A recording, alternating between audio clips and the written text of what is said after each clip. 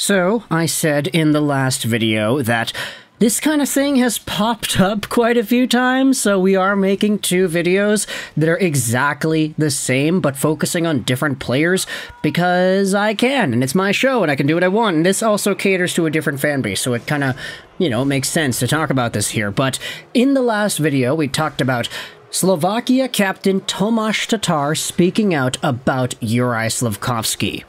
In this video, we're talking about a Swedish player, not the captain per se, but a player going out there and talking about one of the better Red Wings young guys on the team. And it all comes to us in the form of this article. So of course, you know who it is we're talking about. Today we're talking about Lucas Raymond, and if you head over to this piece made on NHL.com by Aaron Vickers from 2 days ago, the article is titled this: Lucas Raymond is tasked to keep driving the pace for the Red Wings next season.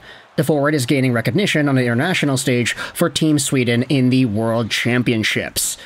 Now, before we dive into the comments here and what is said about Raymond by one of the best defensemen in the entire NHL, let's go out there with the update as to Raymond and his performance. So far in the World Championships, Lucas Raymond's got 2 goals in 3 games played for Team Sweden against the Americans as well as the Polish. He didn't have any points in the team's 6-1 win over the Germans, although he did have the most ice time out of his entire stint here so far.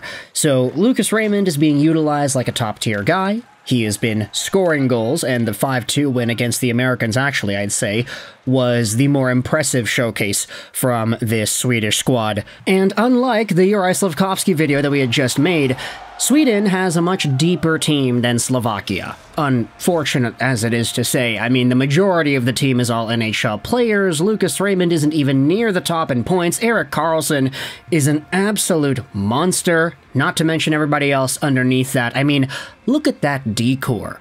Carlsson, Hedman, Dahlin.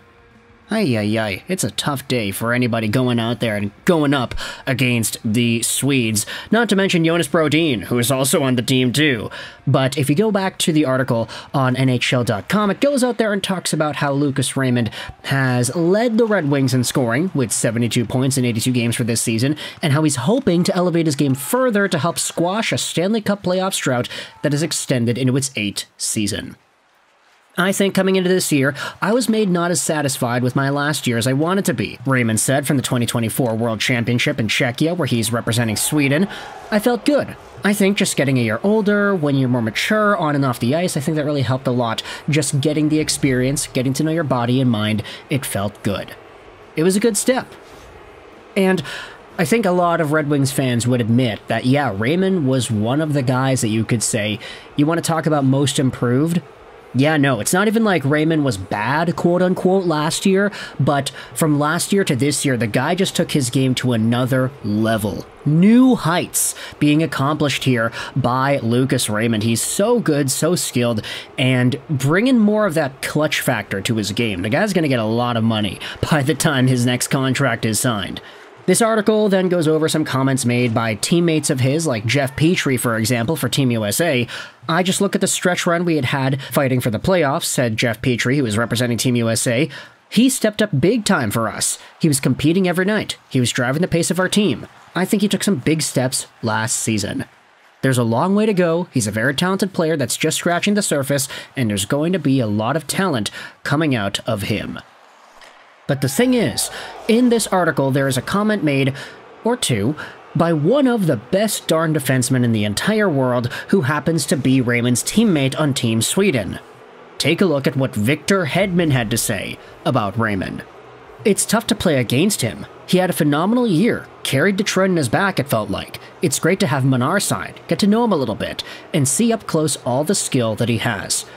According to Hedman, who won the Norris Trophy as the NHL's best defenseman in 2018, Raymond has become a topic of discussion in pre-scouting meetings prior to facing the Red Wings.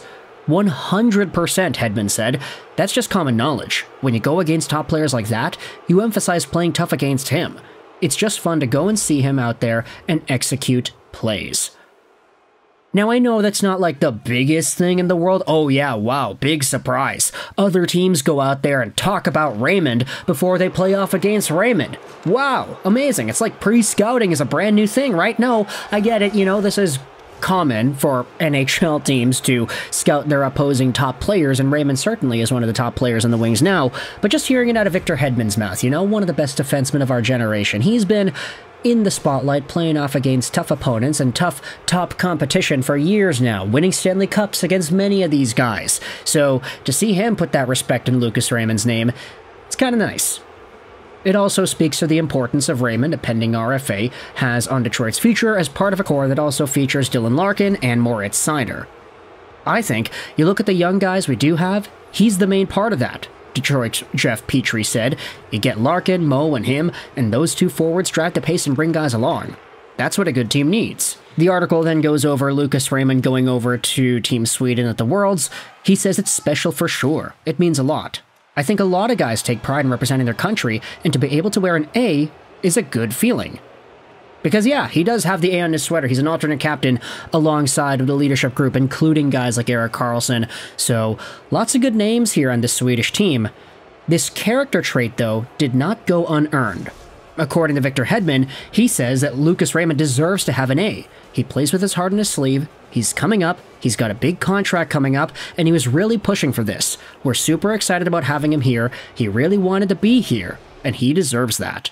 The article then concludes by saying when his experience in helping Sweden ends, Raymond hopes to be a part of the solution for getting the Red Wings back into the playoffs for the first time since 2015-16. I'm going to try and score even more, I guess, Raymond said. No, I'm still young, I'm still developing my body, the physical aspect is one point, just growing there. I want to keep developing my shot and my skating. I still feel I have a lot of time to develop and improve. So I'll leave a link in the description if you want to go ahead and read the rest of this article. There is a little bit extra in there, but I did think it was awesome to see Victor Hedman, of all people, go out there and extend some major props to Lucas Raymond. Mostly because, for one, I feel like Hedman is in that sort of aura of guys where he's been so successful and so good for so long that anything that he says, I kind of take a little bit more seriously than guys who are not on the Tampa Bay Lightning. I mean, the comments that had been made a few years ago saying about Philip Broberg, for example, yeah, I see that guy as the next me.